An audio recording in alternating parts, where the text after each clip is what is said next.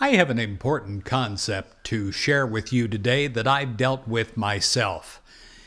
When I was the minister of a large ministry, I can remember a time where I had so much to do that I was actually unconscious in my unwelcoming attitude to people. I would be going somewhere and doing a task, and I'd just smile at people. I had to completely reverse myself and have a welcoming attitude inside of me.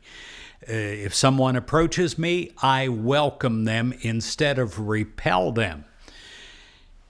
God has created you, and me, and everyone, and everything that is found on planet Earth.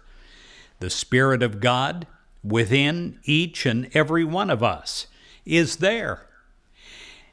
God's Spirit within me reaches out to you with understanding and with acceptance. You are so very, very important.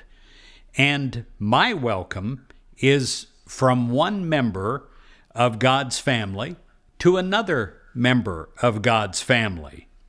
Now, it doesn't matter the differences that may exist between us, for it is our shared spirituality that brings us together.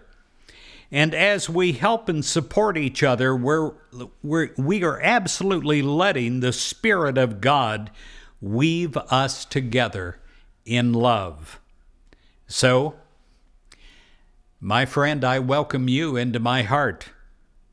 I welcome you into my inner circle.